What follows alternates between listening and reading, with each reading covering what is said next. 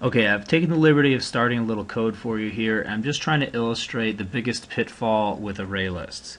When you try to remove many items from an array list, frequently people forget to take into account that the objects in the array list slide to the left automatically when you remove an item.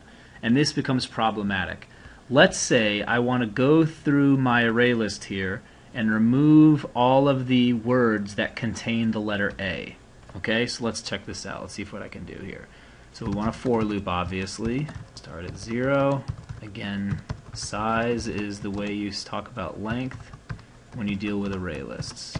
Let's go ahead and contain a string s gets mylist dot get. We use the get method to go in and grab one particular element.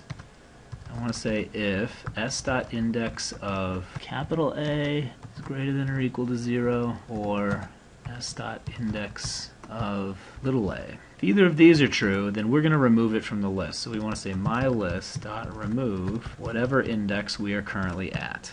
Right? Looks so far so good. Now let's print up our list and see if all of the A's got removed. Compile.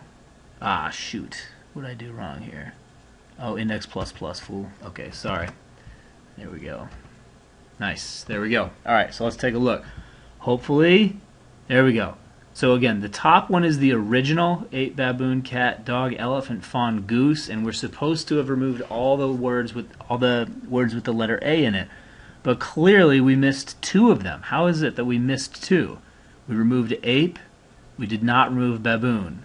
We removed cat, we removed elephant, but we did not remove fawn. Well, think about what's happening here. When I'm here at ape, I remove it, and when I remove it, the baboon value slides into the 0 index. In my loop, I don't take account for that, right? If I find one that needs to be removed, I remove it, and then I go to the next iteration of my loop, index plus pluses, and I don't check the 0 index a second time. So in other words, consecutive values that need to be removed are going to be neglected based on the way I coded this. And the way we have to take this into account is if I remove something, I need to minus my index so that when it gets plus plus out here, it stays with its total value. So again, with that first value, index starts out at 0. I do need to remove the word alligator, whatever it was, ape. I can't remember. Mylist.remove that value, minus minus. At this point, index is a -1, which seems dangerous, but again, we come to the end of the loop. Index gets plus plus again. It's back to 0. Now it's going to check baboon, which has slid down into the 0 slot.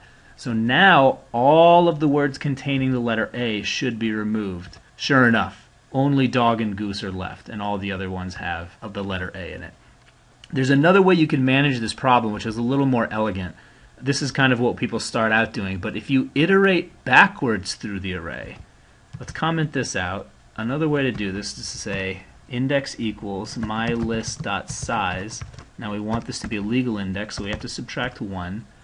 And then instead of plus plussing every time, we minus minus through the loop.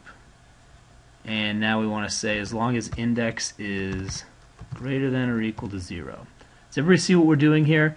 Instead of going from the 0 index and iterating to the right, I'm starting at the right end of the array list, iterating backwards, and now you can let's go take a look at the output. If I start here, this one doesn't have to be removed, but if I start here and I remove fawn, it means that goose will slide down, but goose has already been checked. So none of the items that still need to be checked are being slid at all. This is a little more elegant because it means that I don't need my curly braces anymore, right? So we can kind of make this look a little prettier. So some people prefer this approach. All right, great. Good luck.